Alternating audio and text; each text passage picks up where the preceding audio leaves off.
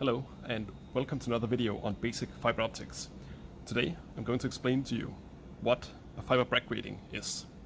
So essentially a fiber Bragg grating consists of an ordinary fiber core where there is a periodic change in the refractive index. So if we look at this little chart down here we have the direction along the length of the fiber on the z-axis, and here we have a chart of the refractive index. So there's going to be these periodic increases and decreases in the refractive index. So what's going to happen if we send, let's say, broadband light into a fiber like this? Well, essentially if you send all of these different wavelengths into the fiber, then because of this little change in refractive index, you can sort of think of each of these little changes here as a little antenna that will then, once it's excited by an electromagnetic field, start to radiate light in all different directions. And the combined effect of all of these different little antennas here being excited by the same light is that light with a wavelength that matches 2 times the average refractive index multiplied by the spacing between the increases will be reflected coherently, or rather constructively, in the backwards direction.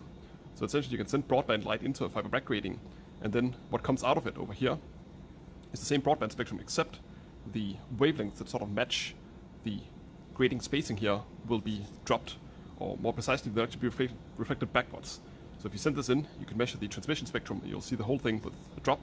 Or if you measure the reflection spectrum, you'll see essentially just the wavelength that get reflected backwards.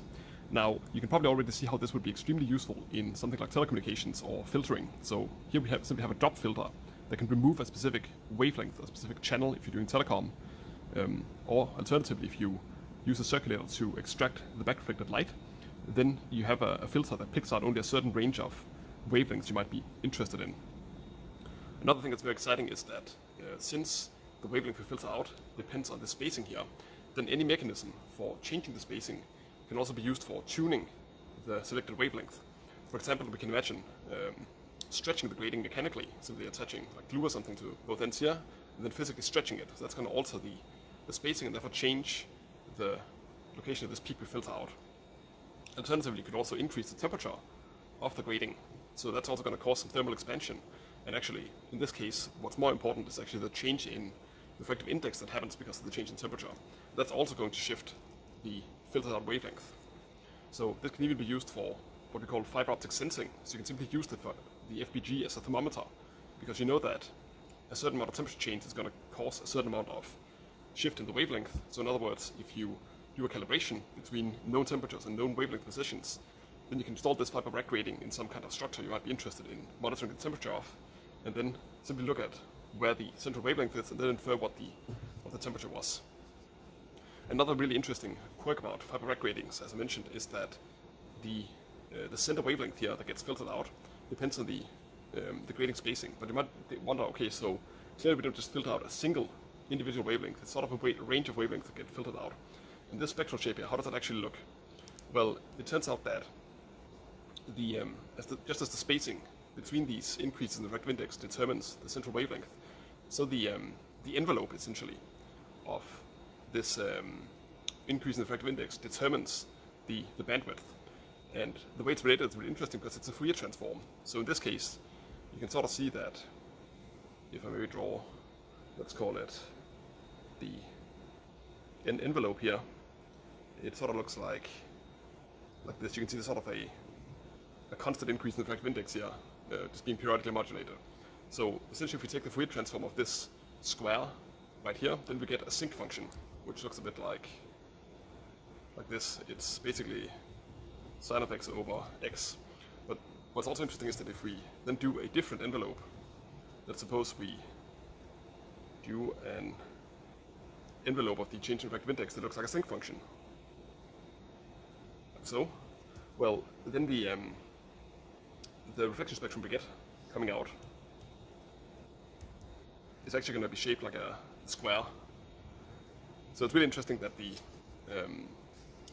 the envelope of this grating will tell you the reflection spectrum. So if you know that you have a square envelope, you're going to get a sinc-shaped reflection spectrum.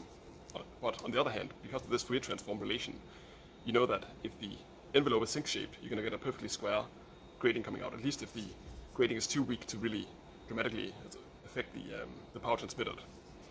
Alright, so now that we've sort of understand the theory, let's actually see how to use an FBG in practice. Okay, I've set up a little experiment here with a fiber Bragg grating, and we're going to conduct it in 3 steps. So in step number 1, we're first going to just send EDFA light into the optical spectrum analyzer. Apart from being used as an amplifier, an EDFA can also be used as a broadband source that emits light at a lot of different wavelengths, which can be quite useful. So we're first going to see just the raw spectrum coming out of the EDFA. Then we're going to plug the EDFA into a circulator that is attached to an FBG here at port number 2, and then the transmission of that FBG is going to go into the optical spectrum analyzer right here. Then we can see this drop effect where we have a broadband light coming in, and then there's a particular wavelength that gets thrown away. Finally, we're going to send the EDFA light into the circulator onto the FBG, and then use the circulator to measure the reflected light. Then we should see just a single spike coming out at the same wavelength that we saw here for the drop. Alright, so let's see that in action. Now, I set up the experiment right here. It's going to look a little bit messy. When you actually do fiber optic experiments, you're going to use a proper optical table. Here I'm just being a bit lazy because it's quite a simple test. So we have the EDFA, and it's just plugged directly into the OSA at the moment. So let's see how that looks. So we get this nice characteristic EDFA spectrum around 1550 that we're used to. Okay, so that's part number 1. Let's actually plug the EDFA into the circulator and the FBG. So I'm gonna go to trace here and then fix the A trace. Go to B, display it, write it, and get it to sweep repeatedly. Alright, so if I do this, then I should also turn the EDFA off and then take the EDFA output and then plug it into port number 1 of the circulator. And again, this is a terribly messy setup, and I don't recommend that you do it this way when you actually conduct fiber optic experiment, so do as I say, not as I do. See, this goes into port number 1, and I've already pre-connected the fiber Bragg grating to port number 2, so all we have to do is simply find its output. That should be this one right here, and then plug that into the optical spectrum analyzer.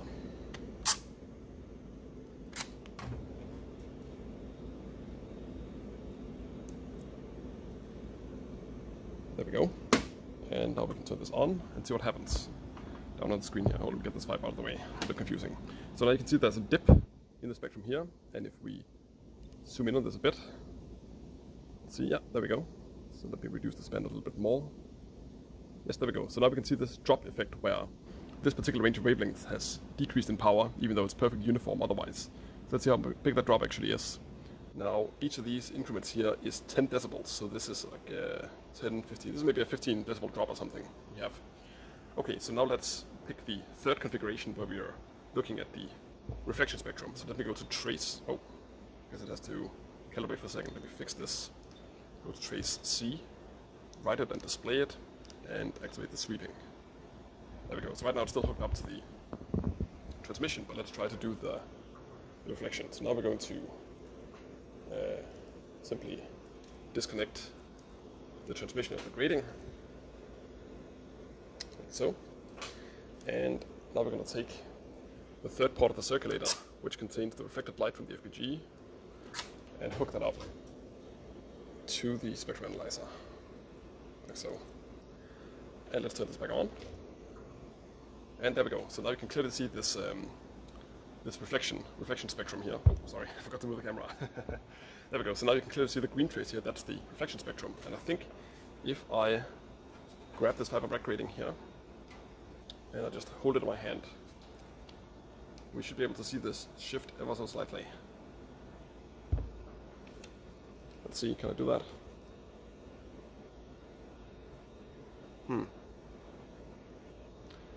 I guess this might actually be temperature stabilized with this metal enclosure it has. I'm not sure if you can really see it shifting. No, maybe I'll try with another fiber Bragg grating just so you can actually see that in effect. So just give me a moment. Okay, I just grabbed a different grating from somewhere in our laboratory, and as you can see it's at a slightly different central wavelength. Now observe what happens if I put my hand on top of the grating. As you can see, it's going to shift slightly towards a longer wavelength, and I'm going to remove my hand, and you'll see that it shifts to the left. Just in case you think I'm cheating, you can see my hand right here, the grating's inside of this little box. What I'm going to do is just place my hand inside.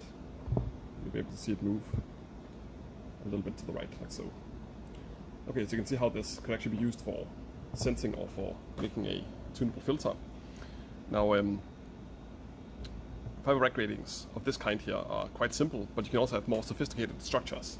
So I mentioned that we can have this relationship between the reflection spectrum and the arrangement of these changes in the refractive index.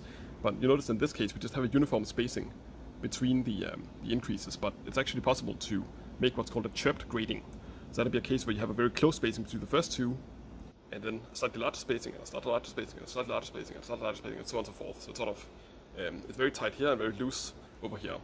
And the reason why that's called chirped is that if you send light onto the grating, then wavelengths that match the very close spacing, which would be very blue wavelengths, will get reflected off of the initial part of the grating, the front part, whereas longer wavelengths, more red wavelengths, will be reflected off of the back part. So that's like another type of structure you can use, and it's actually used for what's called chirp pulse amplification, which was something that Donna Strickland got a Nobel Prize for. Another sort of interesting trick you can do is to create what's called a pi-shifted grating. Essentially what you do is you have a grating structure like this that's periodic and uniform, but then you actually remove one of the increases here, so it's just sort of a hole. And essentially what this does is that it creates essentially a transmission spectrum where there's like a single spike that gets transmitted. That's really useful for creating very narrowband filters that are static. Okay, so I hope that's a good introduction to fiber Bragg gratings. Stay tuned for more videos.